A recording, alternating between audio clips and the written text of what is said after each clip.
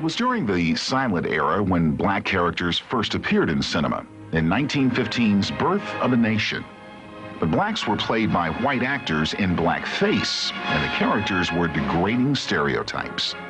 In response to Birth of a Nation, a group of independent black filmmakers and talent sprung up during the silent era to give black audiences a more realistic portrayal of themselves. Stage actor Burt Williams became one of the first black film stars. Another black talent during this time was Paul Robeson, who got his start in New York theater and then progressively ended up in films such as Body and Soul.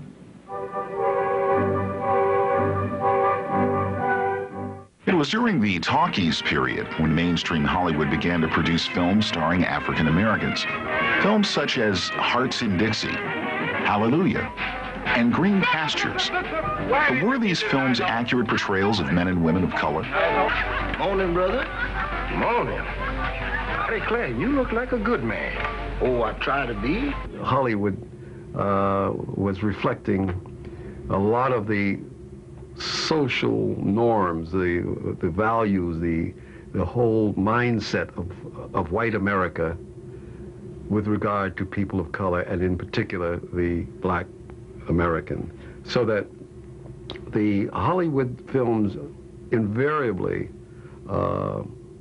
attacked, vilified, denigrated people of color. I mean, to be able to do that was, I mean, you know, it was an art, you know, just to try to do that. And they pulled it off in such a way that, you know, on one hand, you know, they were great actors. On one hand, there's this big argument about the disservice they did to African Americans, because all across the world, people started thinking that all African Americans talk like you. Generally is, I usually ain't. It was these types of images that led to a black separatist cinema movement during the 1930s and 1940s, which sought to counter the negative images that were being perpetrated by Hollywood. Through a steady stream of numerous films, this movement showed a larger panorama of black life. May we bow our heads. Bringing these positive images to the screen were the granddaddies of black film, Oscar Micheaux, Spencer Williams, and William Alexander.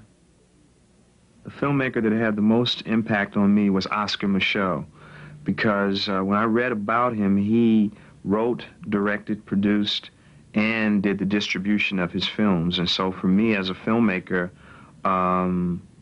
it planted the seed that I could write, direct, produce, and act in films.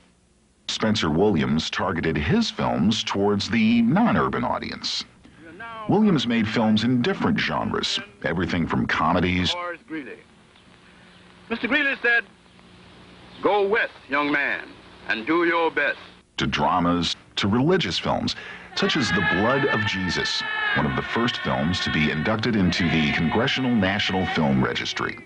But it was William Alexander who sought to show positive portrayals of black Americans, not only in his fictional films, The Fight Never Ends and Souls of Sin, but also in his series, Byline Newsreels. Byline's roving cameraman is in the nation's capital. These newsreels showed black people in real walks of life doing the things that they do. And black achievers professionally, he particularly focused on, because he felt the need for a sense of dignity in the black community. It was the work of independent filmmakers such as these who set the stage for the films that followed during the 50s and 60s. Films such as those featuring Sidney Poitier, Harry Belafonte, and Dorothy Dandridge in strong and dignified black roles. This is my country. This is where I've done what I've done. And if there were a million crooks like you, all sick like you are sick, all shouting down, destroy, degrade, and if there were 20 million more sick enough to listen to them, you are still gonna lose. You're gonna lose, mister, because there is something in this country. Something so big, so strong that you don't even know. Who's the black private dick that's a sex machine to all the shit? The 70s also brought about a number of movies that featured African Americans in leading heroic roles.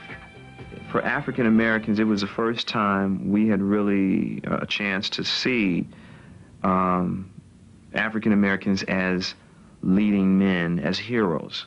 Because in the other films, they were usually, you know, the butler or, you know, the help or what, you know, whatever, but they never saved the day. The works of independent black filmmakers have had an impact on the way African Americans are portrayed on television and movie screens today.